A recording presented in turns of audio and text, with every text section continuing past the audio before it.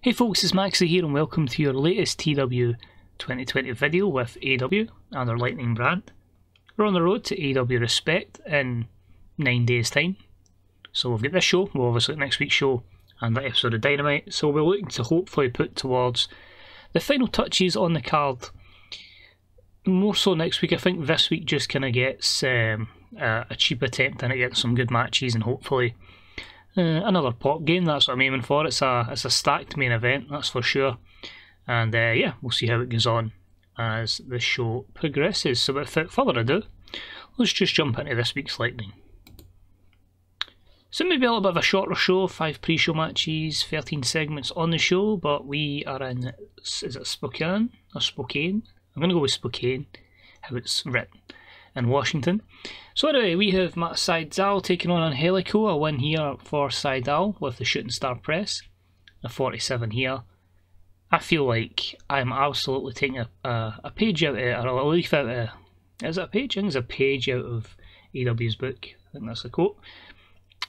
I just don't seem to be able to get behind Hybrid 2, and I don't know what it is, they just don't seem to ever be in a position to get wins. But Sydal's somebody I want to get to a decent level of overness, so he picks up the win, or in this case a decent bit of momentum, because obviously just the live crowd will see it.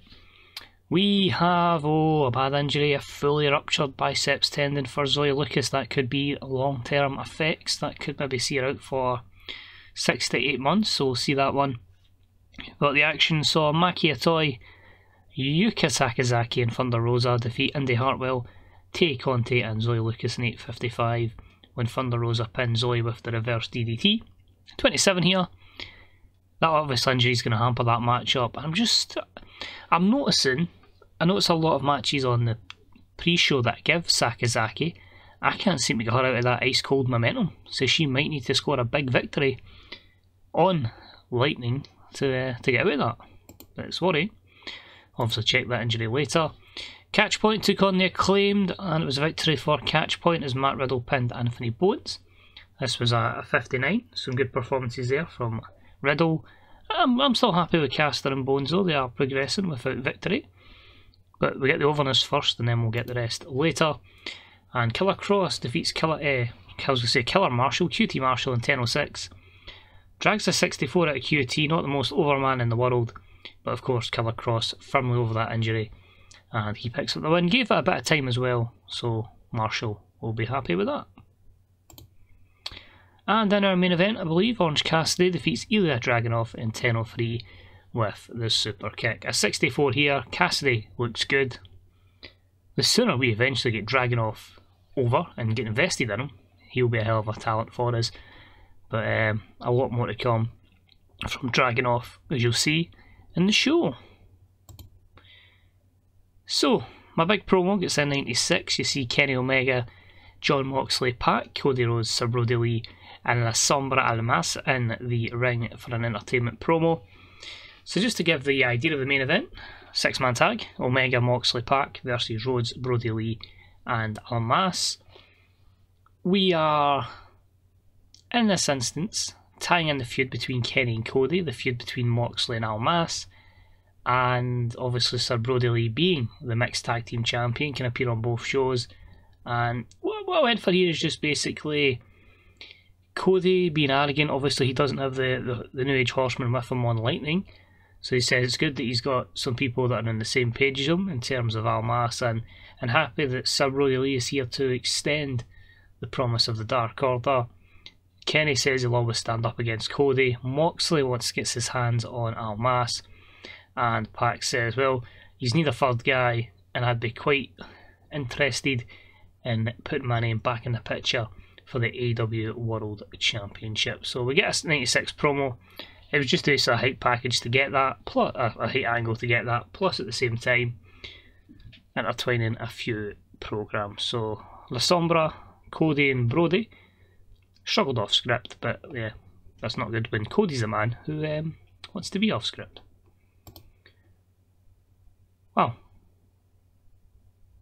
Did not expect that. Maybe should have made this the main event. It was actually the plan initially until I saw the Pentagon injury and I went, I don't trust it. Superb matchup. The Lucha Brothers have defeated Undisputed Honor, in 1758 when Rey Fenix pinned Kyle O'Reilly with the Meteora, meaning the Lucha Brothers get the first defence of the AEW World Tag titles. 88. Wow. Rey Fenix and Penta both scored the 100 because of the excellent chemistry, and that's with Penta working through a bad injury. Obviously that injury I don't think is going to last much longer, but yeah, wow. 18 minutes as well, so just under 18 minutes. If I made that 20 odd minutes, could that have pushed the 90s? I'd been a treat to have seen that, but happy with that. And that was just them getting a title shot.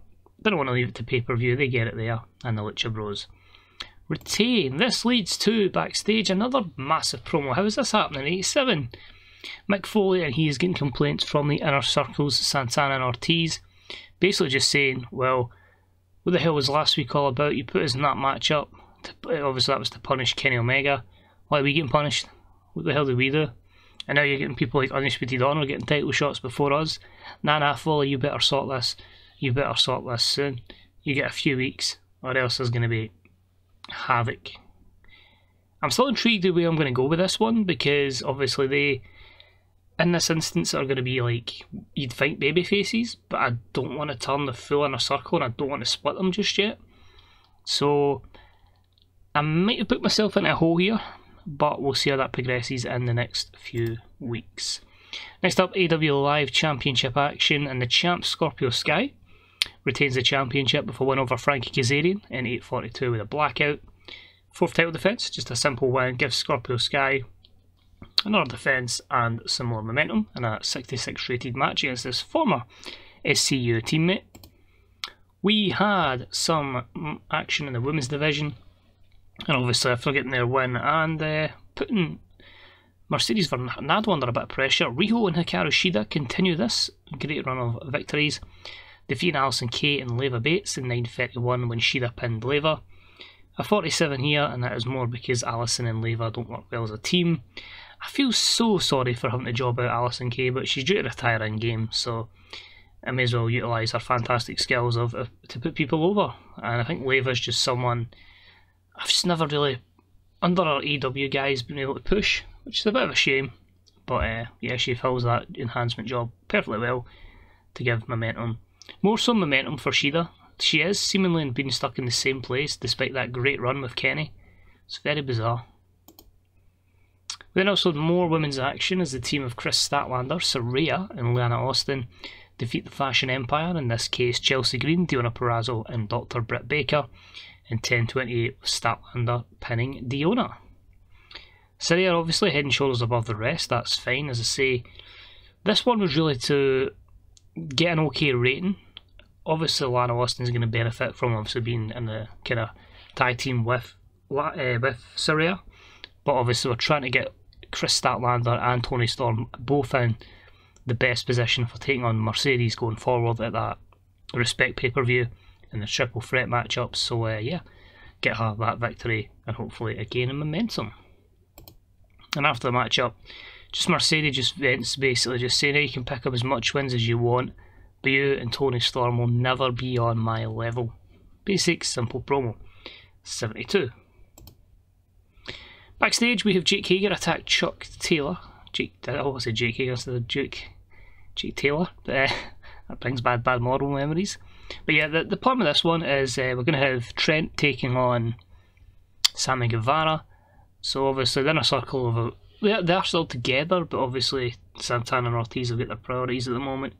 So Hager takes out Chuck in a vicious assault backstage, which gathers a 54, and that allows Sammy Guevara to pick up the win over Trent in 6:45 with the 6:30. A 71, Sammy with 94, Trent with a 49. Very short, but the matchup was going to go a bit longer, but something had to be cut to put in another angle, which as you'll see is a discussion backstage between Axel Dieter Jr., David Finlay Jr. and Eli Dragunov, which gave us a 39 segment. So it's a small video backstage. Basically you just see Finlay and Eli Dragunov just talking, and Axel Dieter comes in the ring, comes in the backstage area, the dressing room. He's in a suit and he just says, it's happening. He's coming. In the next few weeks he's going to be here, and this is going to change us in AEW for good. So there's a lot of people that are going to be arriving in the next couple of weeks. All people that I would say, well, after Big Show moved the move, I think you can say anyone would jump, but it's people that I think would fit the product of AEW, and there'll be one coming to join Axel, David, and Ilya. Then I had KENTA defeat Matt Hardy in 10-24 with GTS, go to sleep. 65-69 performance for KENTA, obviously just carrying on from last week. Matt Hardy was KO'd by the returning KENTA, and KENTA picks up the win. Cuts a promo, just simple, effective. I've made my mistakes, I've conquered my demons, and now I'm here to put many people to sleep in AEW. So a 58 promo, just KENTA basically saying he's back. Which leaves us with our main event of the evening, and it's only an 83. Ugh. Maybe, just maybe, we should have made that tag match the main event then. But that was my concern, Brodie's injury, but we'll look for it anyway. Exceptional matchup. Cody Rhodes, Sir Brodie Lee, La Sombra, Almas defeat Pac, Kenny Omega and Moxley. In 23-34 wins La Sombra. Almas pinned Moxley with a handful of tights. Because of the overness, La Sombra Almas was the weak link. It's almost as if I want to get someone over before they face Moxley at the pay-per-view. I don't know if it is definitely going to be a one-on-one. I've had a couple of ideas of how that match is going to go. I'm just finalising the card. But obviously I'll have a better idea next week when I decide what the full 8-9 match card will be for Respect. But 83, what was the negatives then? Inconsistencies, working injured. I just think it's one of those things. It was also crazy as well. That match probably suffers from a lack of psychology if Kenny's not in that. So you can firmly see why now Kenny Omega is practically in every main event. But an 83 is the final result. A 96 for the first promo. 84, so that'll be a gain of pop everywhere bar the US. So a bit gutted not to get the pop gain in North America. But the reality is, you're always going to get shows like that. We will have a peak at one point, and to be fair, we really just need to get the rest of the world up to get to Titanic. In terms of the US, it's not something we really, although I keep saying I want to get the best shows ever, I want to get hundreds, of course I do, but we don't really need to focus on that at the moment because of the industry and the economic decline. But when all that's thriving, if we can get the company to a high popularity as possible, gives you an opportunity to get those achievements, such as the top, the 100k attendance, 90,000, I think it's 80 and 70, I think off the top of my head. So I think I've done 70 in a WWF save, but apart from that, it's still a work in progress. So a few new items here. Triple A going to look to the future. Lightning get fantastic reviews. Juventud Guerrera has been married. Reno Scum have won the PWG Championships, and Impact are not going to offer Adam Fornstall a new contract, and Zoe Lucas a few months. We'll get an idea exactly how long that will be.